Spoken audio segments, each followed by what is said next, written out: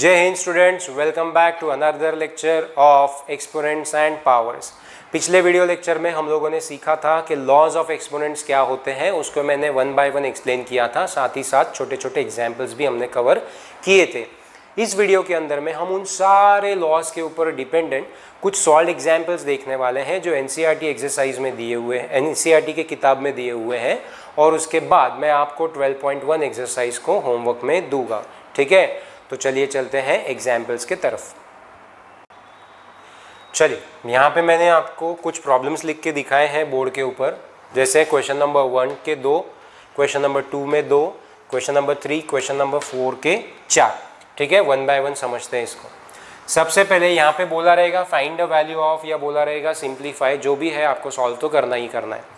अब देखते हैं, यहाँ पर एक ही बेस है और उसको पावर दिया है -3, तो सिंप्लीफाई करना है या वैल्यू फाइंड करना है, मतलब आपको क्या करना है, सॉल्व करना है, प्रॉपर उसका आंसर निकालना है नंबर के फॉर्म में।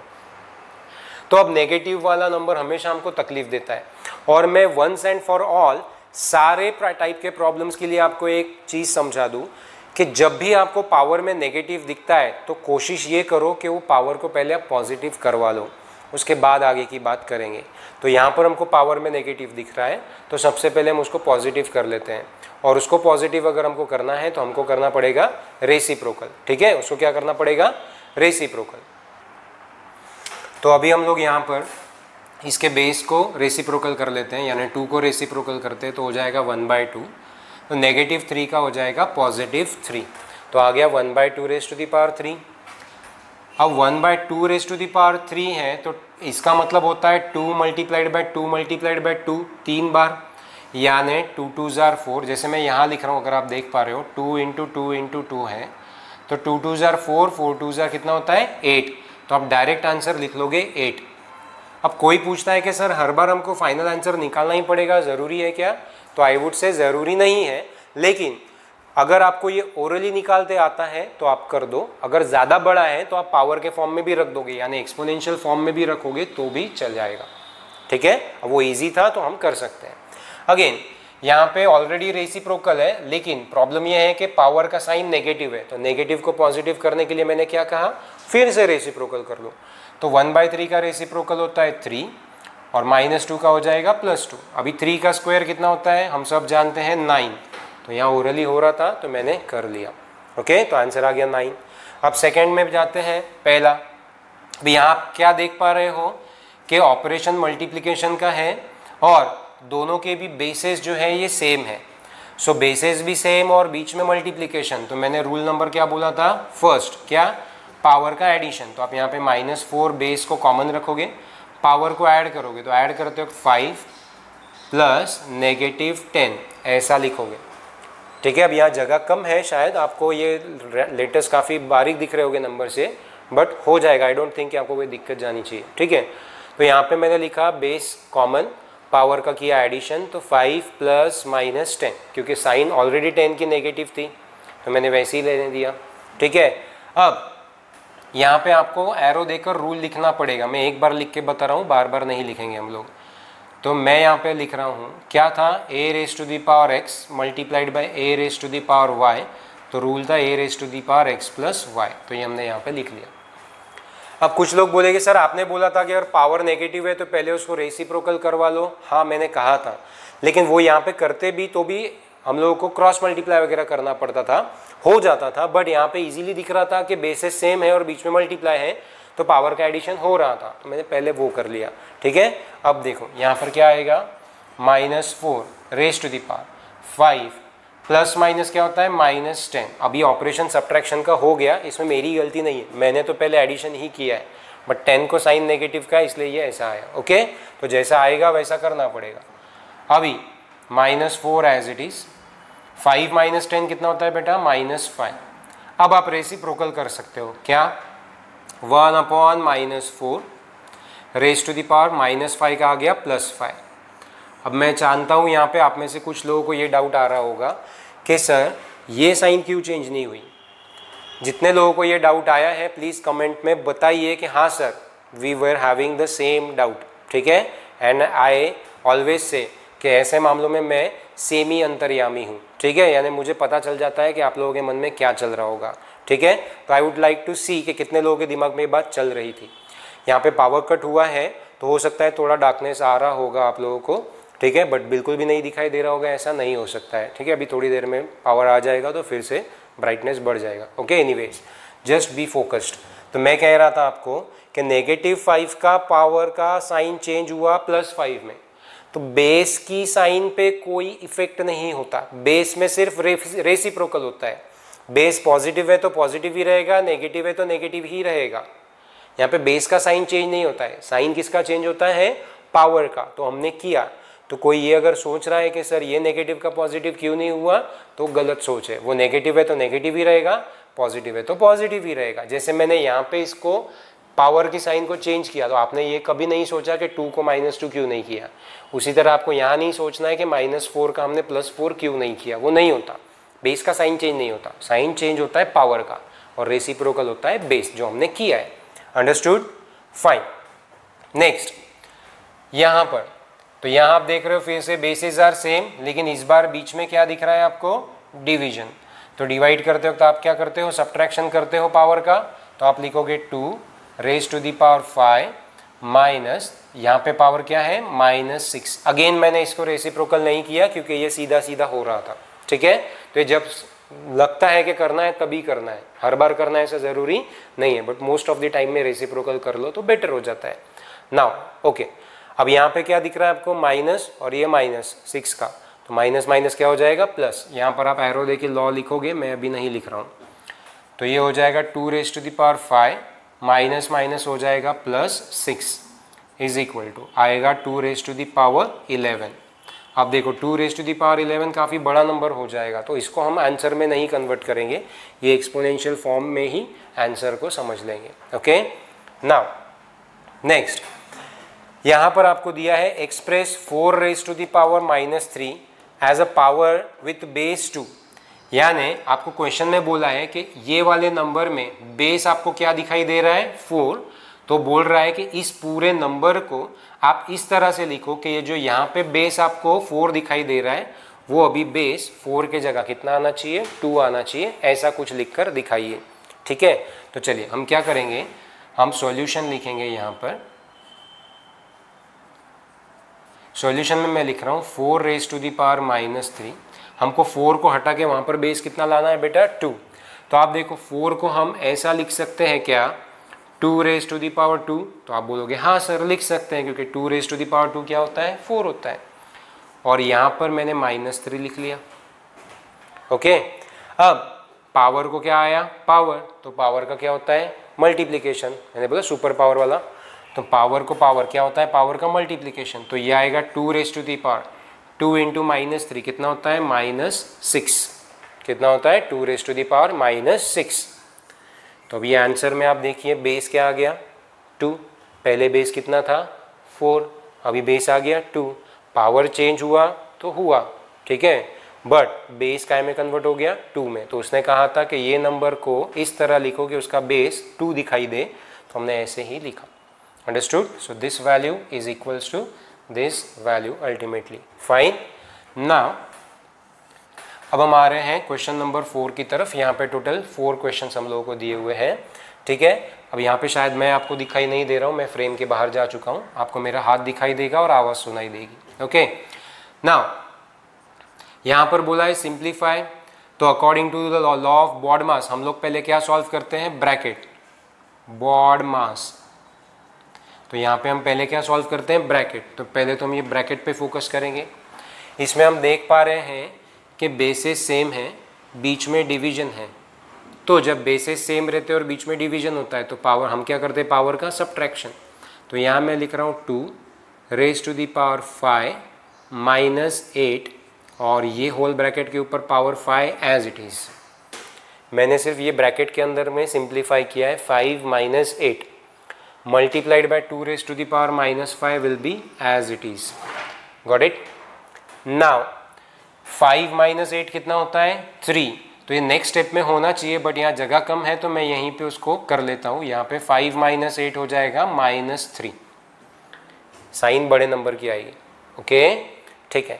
हाँ, और एक बात, ये जो भी चीज़ें मैं आपको बता रहा हूँ ये सारी की सारी चीज़ें आपको हर बार आपके रजिस्टर में कॉपी डाउन करना है।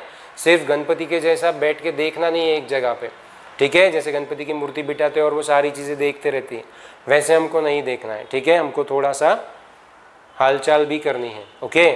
तो यहाँ पर आप लोगों को ये पूरा कॉपी डाउन करना है, सिर्फ वीडियो देखते नहीं रहना एक जगह मूर्ति बन के, राइट। तो I was intending to say that, okay, no offence. Now यहाँ पे पावर को पावर है तो पावर का क्या होगा, मल्टीप्लिकेशन। उसके पहले यहाँ पे आपने जो लॉ यूज़ किया है तो यहाँ एरो देके लॉ लिखना पड़ेगा, अभी मैं लिखूंगा नहीं, ठीक है। नेक्स्ट, पावर को पावर, पावर का क्या होगा, मल्टीप्लिकेशन। तो मैं यहाँ पर लिखता हूँ, चलिए, 2 raised to the power -3 multiplied by 5, the answer will be -15 multiplied by 2 raised to the power -5 as it is। फिर से आप यहाँ पर एरो देखें, जो लॉ लिखोगे वो जो मैंने 5th वाला या 6th वाला जो भी था वो वहाँ पे आप लिखोगे, एरो देखें 5th वाला था आई थिंक, ओके, मेरे लिस्ट के हिसाब से। नाउ फिर से हम देख रहे हैं कि बेसेस आर सेम, बीच में मल्टीप्लिकेशन, तो नेचुरली पावर्स आर एडेड। तो आप यहाँ पे लिखोगे 2 raised to the power -15 plus -5, दिखाई दे रहा है, ठीक है, आई गेस आपको दिखाई दे रहा होगा, इज इक्वल टू, यहाँ पे एडिशन हो गया लेकिन प्लस माइनस सब्ट्रैक्शन होता है तो वो तो हमको लिखना ही पड़ेगा, 2 raised to the power -15 plus -5, ठीक है। अब आगे क्या आएगा, माइनस माइनस प्लस होता है, साइन बड़े नंबर की, तो आंसर माइनस आएगा, 15 और 5 हो जाता है 20, तो ये हो गया आपका आंसर।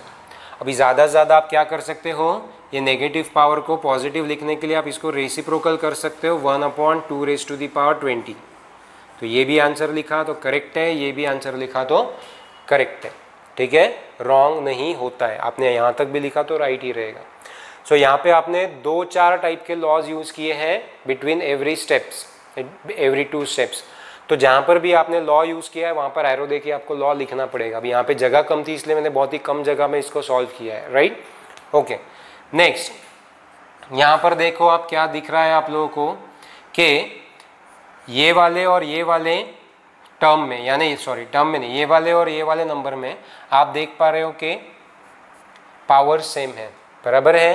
तो यहाँ पावर सेम है तो आपको क्या करना है, इन लोगों को इस तरह से करोगे कि पावर ले लोगे बाहर कॉमन में और यहाँ लिखोगे -4 मल्टीप्लाइड बाय -5 और इसको अलग लिखोगे थोड़ी देर के लिए और यहाँ पे आप लिखोगे लॉ नंबर 3 या 4 जो भी था, ठीक है।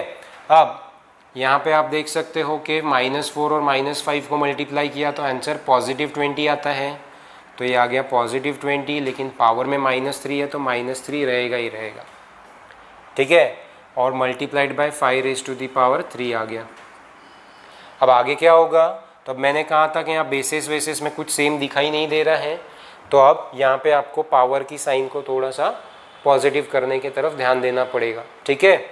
तो यहाँ पर हम क्या करेंगे, इसको नेगेटिव से पॉजिटिव में कन्वर्ट करने के लिए 1/20 raised to the power 3, ये 5 raised to the power 3 will be as it is, right. तो क्या हम इसको इस तरह से लिख सकते हैं कि 5 raised to the power 3 ऊपर divided by 20 raised to the power 3, तो आप बोलोगे हाँ लिख सकते हैं, ओके। अब आप क्या देख पा रहे हो, बेसिस डिफरेंट है, बीच में डिवीजन है, लेकिन पावर सेम है। जैसे रूल नंबर 5 पे आते हैं, तो हम लोग 4 पे आते हैं, क्या था, a raised to the power x divided by b raised to the power x। तो आपने क्या किया था, पावर को ले लिया था common, a divided by b लिखा था, बराबर है। अब ये ऐसा लिखा हो या ऐसा लिखा हो क्या फ़र्क पड़ता है, तो भी आंसर यही आएगा कि पावर आ जाएगा common, a divided by b। तो ये लिखा या ये लिखा, it means one and the same thing. ऐसा लिखा हो या ऐसा लिखा हो, it means one and the same thing. तो यहाँ पर हम देख रहे हैं कि पावर सेम है तो पावर को ले लो कॉमन और 5 डिवाइडेड बाय कर लो 20। 5 डिवाइड बाय 20 सॉल्व होता है, 5 1 जार 5 4 जार, तो आंसर आ जाएगा 1/4 रेज टू दी पावर 3। तो यहाँ तक लिखोगे तो भी आंसर रहेगा, लेकिन 1 का पावर 3 यानी 1 ही होता है। 4 रेज टू दी पावर 3 ऐसा लिखो तो भी चल जाएगा। अब आप बोलोगे sir 4 raise to the power 3 हमको आता है कितना होगा पता है तो आप वो आंसर लिख सकते हो 1/64 आई थिंक, 4 4 ज़ा 16, 16 4 ज़ा 64, तो ये आ गया आपका आंसर। तो आप ऐसे भी लिखो तो चलेगा, ठीक है। अगेन ये बहुत ही कंजस्टेड हुआ है, मैं समझता हूँ, लेकिन मैंने स्टेप बाय स्टेप आपको एक्सप्लेन किया है, तो आई डोंट थिंक कि आपको समझने में कोई दिक्कत जाएगी। आप रिवर्स करके फिर से वीडियो को देख सकते हो रिवाइंड करके, ठीक है। नाउ अब हमारे पास ये 2 प्रॉब्लम और बचते हैं, उसको सॉल्व करते हैं। यहाँ पर हम देख रहे हैं कि 1/8 मल्टीप्लाइड बाय 3⁻³ है, ठीक है। तो अब हम लोग क्या करेंगे, सबसे पहले नेगेटिव पावर को पॉजिटिव में कन्वर्ट कर लेंगे और 1/8 वैसे ही रहेगा, तो ये आएगा 1/3⁻³। ये हो गया अभी पावर यहाँ पे पॉजिटिव। अब जैसे मैंने आपको बोला था कि जब भी आपको कभी ऐसा लगे कि पावर नेगेटिव है तो आप सबसे पहले उसको पॉजिटिव कर लो, ये पहला रूल दिमाग में ध्यान में रखना सॉल्व करते वक्त। तो हमने वो किया। अभी इसमें दूसरा रूल मैं आपको बता रहा हूँ सॉल्व करते वक्त कि जब ये काम हो जाए उसके बाद आपको उस सारे प्रॉब्लम के अंदर में, आई मीन उस पूरे प्रॉब्लम के अंदर में आपको ढूंढना है कि कोई कंपोजिट नंबर आपको दिखाई देता है क्या। अब what do you mean by composite number, तो composite number is just opposite to prime number. Prime number क्या होता है, ऐसा नंबर जो सिर्फ खुद के टेबल में आता है और 1 के टेबल में आता है, यानी वो खुद से ही डिवाइड होता है या 1 से डिवाइड होता है। उसका उल्टा क्या रहेगा, कंपोजिट नंबर। वो क्या रहेगा, ऐसा नंबर जो खुद के अलावा किसी और के टेबल में भी आता है। जैसे आप देखो यहाँ पे 3 सिर्फ 3 के टेबल में आता है या 1 के टेबल में आता है और किसी के टेबल में नहीं आता। बट अगर आप 8 को देखोगे तो 8 खुद के टेबल में तो आता ही है, 2 के भी आता है, 4 के भी आता है, बराबर है। तो 8 is called as composite number. तो अब ढूंढ के क्या करोगे, तो जैसे ही आपने वहाँ पे पूरे प्रॉब्लम के अंदर सारे कंपोजिट नंबर्स को ढूंढ लिया, उसके बाद आपको उसको एक्सपोनेंशियल फॉर्म में लिखना है। जैसे यहाँ पर 1/8, तो 1 तो वैसे ही रहेगा।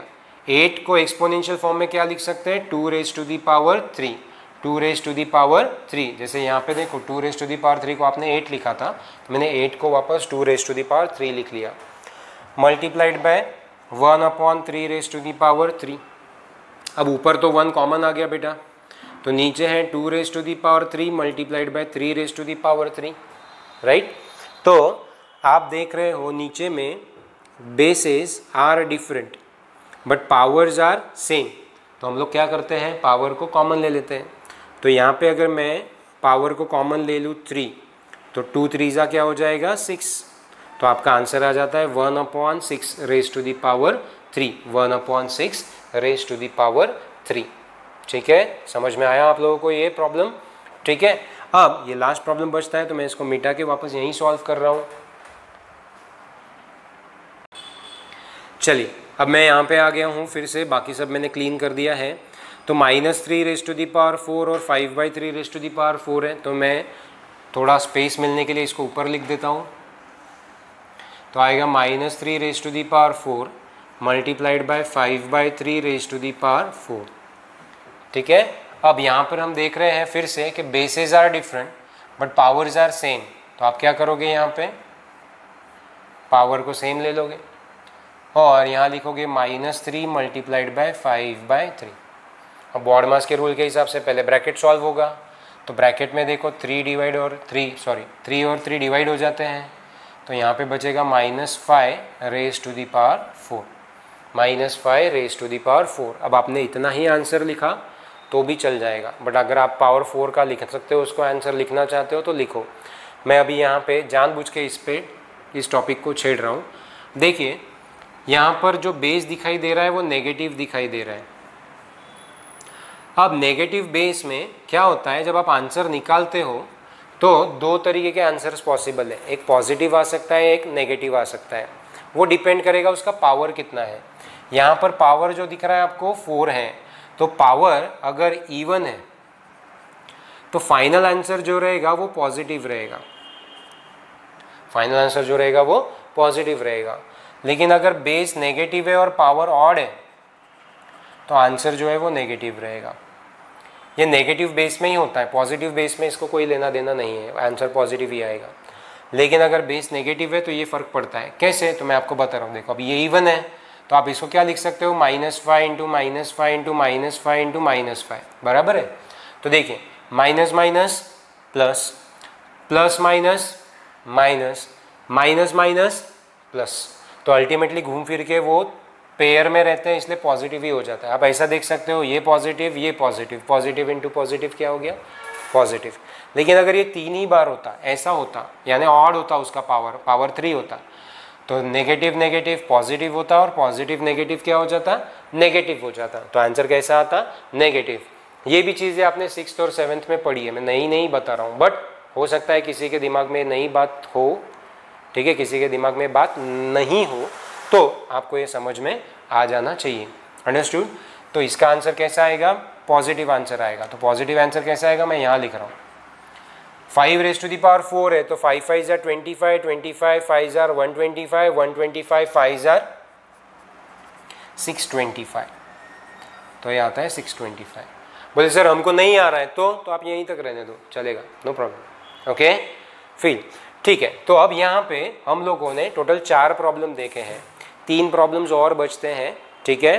तो मैं इसको यहाँ पे कंटिन्यू कर लेता हूँ, वीडियो शायद थोड़ा बड़ा हो जाए, बट टॉपिक ख़त्म हो जाएगा, फिर डायरेक्ट हम लोग फर्स्ट एक्सरसाइज पे आ जाएंगे। चलिए अभी हम लोग आ गए हैं यहाँ पे बोर्ड पे क्वेश्चन नंबर 5, 6 और 7 को लेके। 6 तो काफ़ी इजी है, आप खुद भी सॉल्व कर सकते हो। 5th थोड़ा सा इंपॉर्टेंट है, ऐसे टाइप का एक क्वेश्चन तो जनरली आता ही है पेपर के अंदर में, ठीक है, तो इसलिए थोड़ा ध्यान से। क्वेश्चन में बोला है find the value of m so that -3 raised to the power m plus 1 multiplied by -3 raised to the power 5 is equal to -3 raised to the power 7। आपको यहाँ पे m की वैल्यू पूछी गई है, कितनी आती है, ठीक है। तो यहाँ पर देखो बेसिकली 2 तरीके के प्रॉब्लम्स हो सकते हैं। 99% ऐसे टाइप में पूछा जाता है जहाँ पे मिसिंग वैल्यू पावर में होती है, 1% चांस है कि मिसिंग वैल्यू जो है वो बेस में हो, ठीक है। तो यहाँ पर मैं आपको एक ट्रिक बता रहा हूँ, उसको समझ लो। मैं ये बोल रहा हूँ कि जब कभी भी आप लोगों को पावर में की मिसिंग वैल्यू पूछी है, तो आपको दोनों साइड में बेसेस को सेम करवा लेना है। और अगर बेस में मिसिंग वैल्यू पूछी है, तो दोनों साइड के पावर्स को सेम करवा लेना है, ठीक है।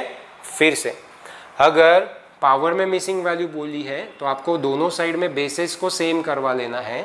और अगर बेस में मिसिंग वैल्यू दी है, तो दोनों साइड के पावर्स को सेम करवा लेना है। कैसे, अब देखते हैं। यहाँ पे देखो पावर में पूछा है, तो हम बेस को सेम करवा लेते हैं।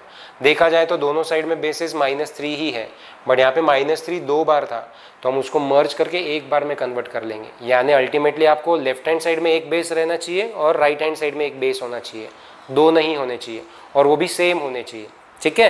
तो चलिए इसको लेते हैं। तो यहाँ पे ये गिवन कंडीशन हुई। अब हम यहाँ पे क्या करेंगे, इज इक्वल टू लिख नहीं सकते, एरो देना पड़ेगा। यहाँ पे बेसेस हैं, बीच में मल्टीप्लिकेशन है, तो पावर्स का क्या होगा, एडिशन। बेसेस सेम है तो पावर का क्या होगा, एडिशन। तो -3 पावर का करो एडिशन, तो आएगा m + 1 + 5 is equals to -3 raised to the power आएगा 7, ठीक है। -3 बेस दोनों जगह सेम था, तो मैंने पावर्स को क्या कर लिया, ऐड। यहाँ पर ये रहेगा जैसे का वैसा। अब -3 यहाँ पे पावर में देखो m + 5 + 1 कितना हो जाएगा, 6 -3 raised to the power 7। अब हम पहुँच चुके एक पीक पे, जहाँ से हम लोग को भी डिसीजन लेना है।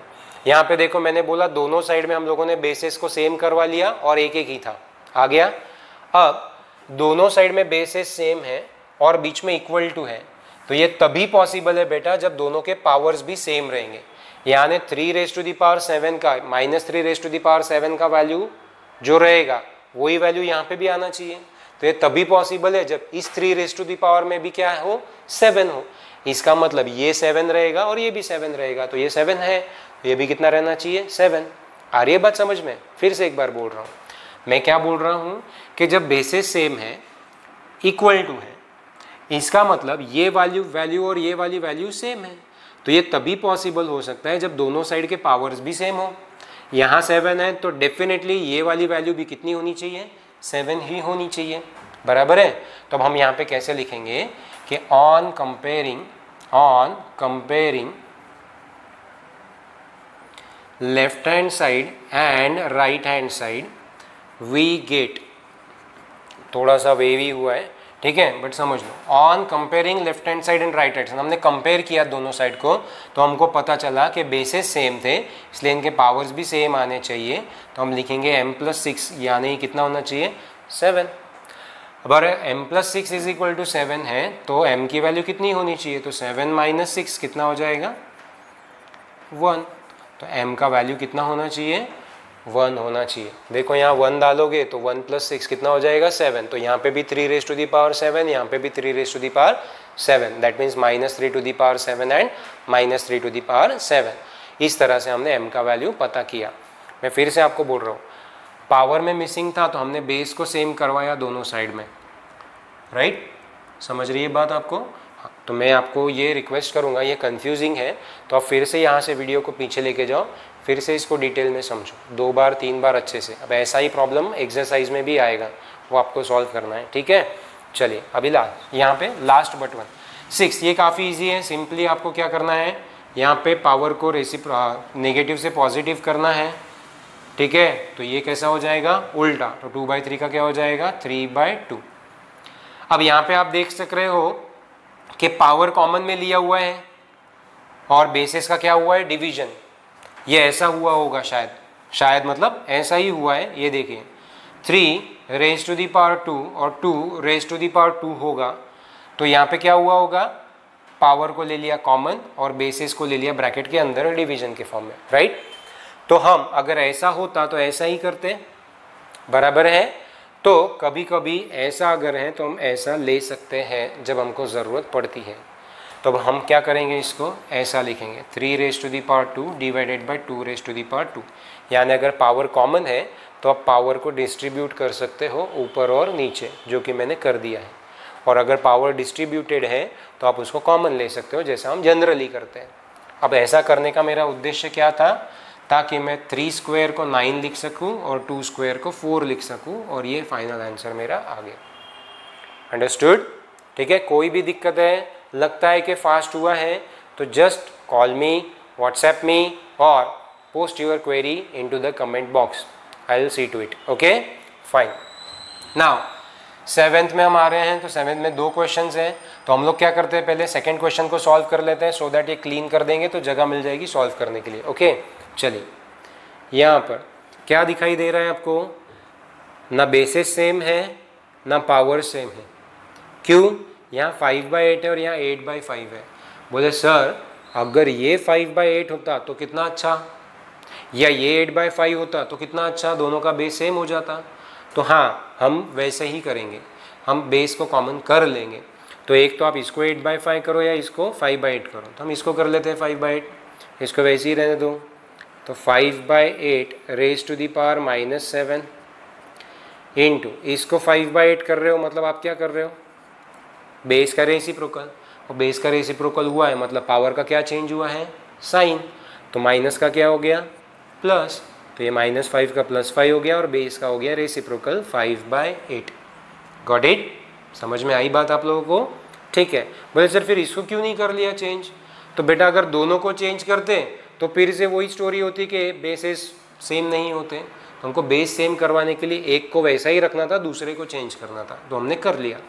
अब यहाँ पे बेसिस सेम दिख रहे हैं, बीच में मल्टीप्लिकेशन है, तो पावर का क्या होगा एडिशन, तो 5/8 एज इट इज़, पावर को ऐड करो -7 + 5, तो -7 + 5 क्या होता है बेटा -2। अब -2 नेगेटिव पावर अच्छा नहीं लगता है, तो उसको पॉजिटिव कर लो, तो पावर का साइन चेंज हुआ तो बेस को क्या करना पड़ेगा रेसिप्रोकल, तो 5/8 का क्या हो जाएगा 8/5, ये हो गया आंसर। अंडरस्टूड, ठीक है। अभी लास्ट ये वाला सॉल्व कर रहे हैं हम लोग, तो इसको देखते हैं कैसे। तो अकॉर्डिंग टू बॉडमास रूल हम लोग पहले ब्रैकेट की तरफ बात करेंगे। अब देखो मैं आपको एक चीज़ रिकॉल करवा के दे रहा हूँ पिछले वीडियो से। हमने पिछले वीडियो में टोटल 6 और अनऑफिशियली 7 रूल अगर देखे हैं, तो उन 7 के 7 रूल्स में एक भी रूल ऐसा नहीं था कि जहाँ पे बेसेस के बीच में एडिशन या सब्ट्रैक्शन हो। वहाँ पे एक तो मल्टीप्लिकेशन था या डिवीजन था। अगर आपको कुछ डाउट है तो आप वो वीडियो को जाके पहले देखो, फिर यहाँ पे आना, ठीक है। इसका मतलब ये है, मैं बोलना चाह रहा हूँ कि बीच में अगर नेगेटिव या एडिशन का साइन है तो ऐसा कोई रूल हमारे पास मौजूद नहीं है कि जो हम लॉज ऑफ एक्सपोनेंट का लगा सकें यहाँ पे। इसका मतलब क्या हुआ, हमको ये अलग से सॉल्व करना पड़ेगा और ये अलग से सॉल्व करना पड़ेगा। इन दोनों को सॉल्व करने के लिए एक साथ मेरे पास ऐसा कोई लॉ अवेलेबल नहीं है आउट ऑफ दोज 6 और 7 लॉज। अंडरस्टूड। तो चलिए पहले हम इसको सिंप्लीफाई कर लेते हैं। तो 1/3 को नेगेटिव पावर है तो उसको पॉजिटिव कर लो, तो 1/3 का क्या हो जाएगा 3 और पावर -2 का क्या हो जाएगा 2। रेसिप्रोकल बेस का साइन चेंज पावर का, माइनस वैसा ही रहेगा, फिर से यहाँ पे भी वही होगा, रेसिप्रोकल बेस का साइन चेंज पावर का, ओके। डिवाइडेड बाय, यहाँ भी कर लो, रेसिप्रोकल बेस का साइन चेंज पावर का, ओके। अब 3 का पावर 2 9 होता है, हमको अलग से ही सॉल्व करना है इसको भी। 2 का पावर 3 8 होता है, डिवाइडेड बाय, आप इसको करना चाहो तो करो, नहीं तो रहने दो, मैंने कर लिया। 4 टू दी पावर 2 यानी 16। 9 माइनस 8 कितना होता है बेटा 1 डिवाइडेड बाय 16, तो 1 डिवाइडेड बाय 16 कितना होता है 1/16। अगर आप इसको 16 नहीं 4 रेज़ टू दी पावर 2 ही लिखते तो क्या होता, तो ये ऐसा होता, देखिए 9 माइनस 8 तो 1 ही होता, divided by 4 raise to the power 2 वैसा ही होता, यानी 1/4 रेज़ टू दी पावर 2 होता। अभी ज़्यादा से ज़्यादा आप क्या कर सकते हैं, यहाँ पे कंपोजिट नंबर आपको दिख रहा है तो आप इसको प्राइम नंबर के फॉर्म में लिखते हैं 2 रेज़ टू दी पावर 2 और ये यहाँ पे पावर जो आ गया वो 2 आ गया, ठीक है। तो पावर को पावर का क्या होता है मल्टीप्लिकेशन, तो आंसर आता 2 रेज़ टू दी पावर 2 यानी 2 raise to the power 2 raise to the power 2 यानी 2 2 ज़ार होगा 4, तो ये आता है 1/2 रेज़ टू दी पावर 4। तो 1/16 भी आंसर है, 1/2 रेज़ टू दी पावर 4 भी आंसर है। आप इसको चाहे वैसे फॉर्म में लिख सकते हो। यहाँ पे एक्सपोनेंट्स एंड पावर्स में एक चीज़ की खासियत ये है कि आप उसके साथ खेल सकते हो अगर आप लोगों को सारे लॉज अप्लाई करते आते हैं और वो सारे हैंडी है, tip of your pen, not fingers, tip of your pen और टॉप ऑफ योर ब्रेन, ठीक है। यहाँ पे हेड में एकदम टॉप पे अगर है और पेन के टिप पे है तो आप उसको चाहे वैसा मैनिपुलेट कर सकते हो, डिपेंड्स कि आपको कितने अच्छे से वो आता है, अदरवाइज सिंपली आंसर यहाँ पे हो जाएगा, ठीक है। So now I call it as a rap of the video. यहाँ पर हम लोगों ने पूरा basic concept powers and exponent का समझ लिया along with the laws and solve examples. Now I am giving you 12.1 as an exercise. यहाँ पर मैं स्नैपशॉट अटैच नहीं कर रहा हूँ क्योंकि मैं आपको एक टास्क ये दे रहा हूँ कि आपको क्या करना है, सिंपली गूगल पे जाइए, गूगल पे टाइप करिए exponents and powers class 8 PDF, बस इतना ही डालो तो आपको गूगल पे ढेर सारे ऑप्शंस मिल जाएंगे। पहला ही ऑप्शन आप क्लिक करोगे तो PDF फॉर्म में आपका वो पूरा का पूरा लेसन NCERT का डाउनलोड हो जाएगा। उसमें आपको एक्सरसाइज भी मिल जाएगी, ये सारे प्रॉब्लम्स जो मैंने सॉल्व किए वो भी मिल जाएंगे और लॉस पूरा टेक्स्ट बुक ही है वो, तो उसमें से आप 12.1 एक्सरसाइज कर सकते हो। अब कोई किसी भी स्कूल में हो, डजेंट मैटर, आपको ये 12.1 एक्सरसाइज करनी है। अगले वीडियोज़ में मैं अपने मन से अगर मुझे लगता है कि ये प्रॉब्लम्स में डाउट आ सकते हैं वो प्रॉब्लम्स मैं वीडियो बना के ले लूँगा। उसके अलावा अगर आपके कोई डाउट्स है तो आप मुझे कमेंट करके या व्हाट्सएप पे पूछ सकते हो, ठीक है। तो चलिए मिलते हैं अगले वीडियो में अगले टॉपिक के तरफ, तब तक के लिए अपना ख्याल रखें। जय हिंद।